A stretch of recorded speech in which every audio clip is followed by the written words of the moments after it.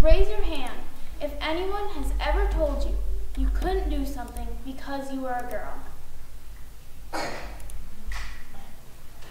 Gentlemen, raise your hand if you have ever told a woman her options were limited because she was a girl. I'm not your typical 13-year-old girl. As a child, I was never one to play with Barbies or play dress up. Instead, I would rather take hikes in the woods or play soccer. To this day, I'm still not average. I would rather ride horses and run track than go shopping or wear makeup. When I was 11, my dad and I went on a day trip to Arlington Park in Illinois to watch the horse races. From the minute I saw the first race, I got this feeling inside me that I just knew this is what I wanted to do when I grew up. Sure, I'd wanted to be a jockey before I went to Arlington, but seeing the races in person was so much different than watching the Triple Crown on TV. It was a very eye-opening experience.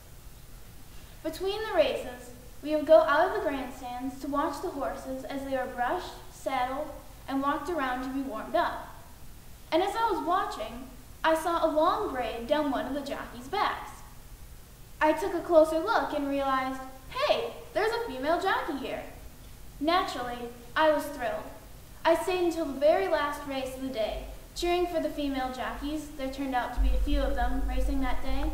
Neither of them won first, but one placed second. But the big message I got out of that day is that you don't have to be famous and well-known to be just as inspiring as the big names everyone knows. Going into Arlington Park, I had no idea I'd come out as encouraged as I did. I had expected to have a blast watching the races, but there's so much more that I learned. There's inspiration all around you. You just have to look for it. And I did. I took that powerful influence, and the next time I went horseback riding, I could just see this image of me sitting astride a tall, gleaming thoroughbred, his muscles rippling with every movement, anticipating the race. When you have that vision in your head, that's when you know you have something special, something different. From then on, I knew I wanted to be a jockey no matter what. I knew it wasn't going to be an easy task, but I had my heart set on it. I want to become an inspiration to girls everywhere, that they can do what they want, and no one can tell them that they can't because they're a girl.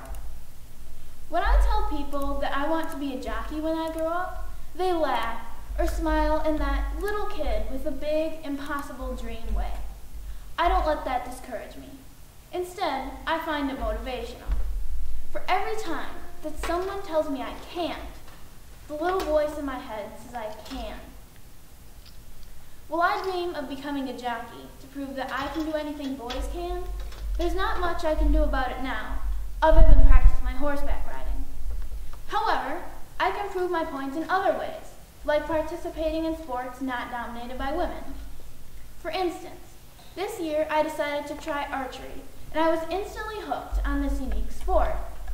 To my surprise, balance between boys and girls in the archery program was about even.